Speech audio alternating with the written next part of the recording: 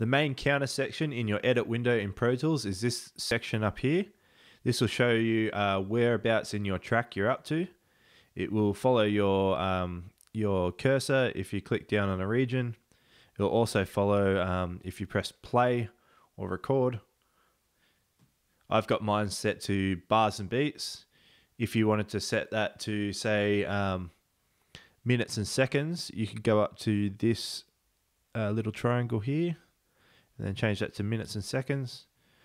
It's also got a selection of time code, feet frame, and samples, so whatever you need.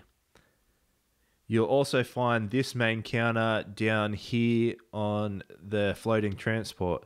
It's right here, and that's pretty much exactly the same thing as up the top, and when you change that, it will change the one up the top. The kind of cool thing down here is this little section. This is the sub counter.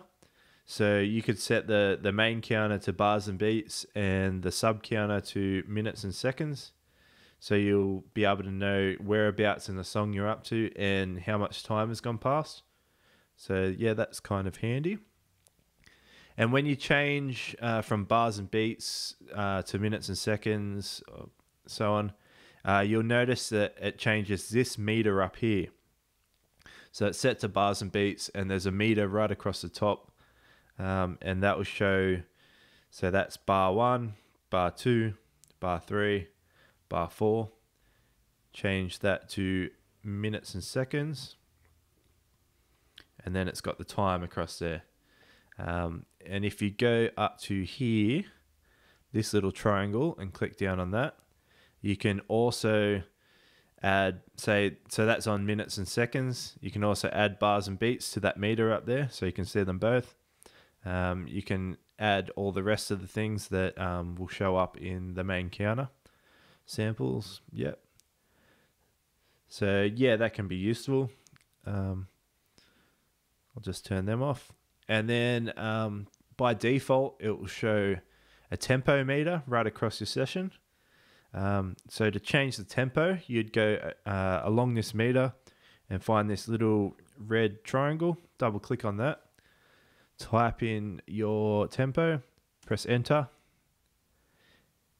And if you want to do a tempo change, so the session is at 130 BPM at the moment, and say I want to do a tempo change at bar 4, which is there.